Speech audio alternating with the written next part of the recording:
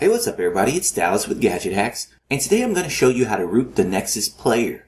Now at its core, the Nexus Player is an Android device. That means most everything that applies to your smartphone also applies to this streaming player. And of course that includes the ability to root as well. You really don't need much to root this thing either, because it's truly a Nexus. Just grab a USB data cable and have a PC on standby and you're all ready to go. So to start, go ahead and flip your Nexus Player over. The Bluetooth pairing button on the bottom here also serves as a quick way to boot into bootloader mode. Basically, start by unplugging the power cable from the device. Give it a couple seconds to let any capacitors clear their charge, then press and hold the button on the bottom. After that, just plug the power cable back in, and while you're still holding that button down, take note of the little light on the bottom. When it starts to blink, go ahead and let go of the button. If you look at your display at this point, you should see the Bootloader Menu coming up. So let me show you how that looks. Alright, basically you're just looking for this screen. If your Nexus Player is showing this menu right now, you're ready to go.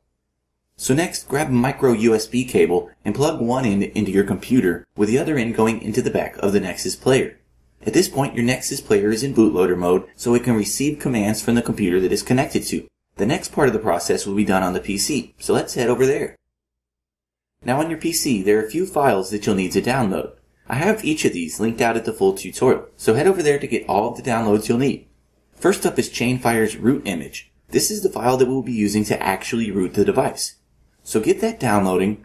The next up are the universal Adb drivers from Kush. Oh, and you'll have to click keep on these next two if you're using Chrome, by the way. Finally, in order to send the commands we'll be using, you'll need to download Adb. I'm using Minimal Adb and Fastboot, which is a slimmed down version that only installs the stuff you need. Then once the files are all downloaded, go ahead and launch the Universal Adb Driver installer. From here, click Run, then follow the prompts for installation. When that's done, launch the Minimal Adb and Fastboot installer file. Again, just follow the prompts, and when that's done, you'll see an Adb command window. Leave that open for now, and head to your Downloads folder. From here, extract the contents of the root Nexus Player zip, then look for the root.img file. To simplify things, you'll need to copy this file and move it over to the Minimal Adb Program folder. You should find that in C, Program Files x86, Minimal Adb and Fastboot. So paste that in here, then the rest will be done with the Adb command prompt window. First, type fastboot space devices. If it spits out these letters and numbers, that means everything is connected properly and you're ready to move on. Next, we'll be unlocking the bootloader. This will wipe all of the data on your device, so keep that in mind. Type fastboot space OEM space unlock and hit enter. You'll see an error message the first time you run this command, but that's to be expected. Next, just enter the same command one more time to confirm your choice here. Mine is showing an error the second time, but that's because I've already unlocked my bootloader. Yours, on the other hand, should give a message that says unlocking device. When that's finished, type fastboot space boot space root.img, then hit enter.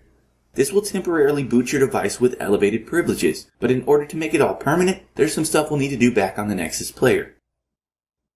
Alright, so to wrap stuff up, look through the apps on your Nexus Player and you'll find SuperSU. Launch it, then it'll tell you that the binaries need to be updated. Click continue here, then it'll ask which installation method you want to use. So go ahead and click normal, and SuperSU will permanently root your Nexus Player. When that's done, you'll be asked to reboot the device, so go ahead and do that.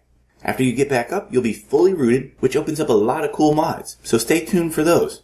In the meantime, we'd appreciate it if you would like and comment on this video and subscribe to our channel. But we'll see you again next time, folks, and until then, happy gadget hacking.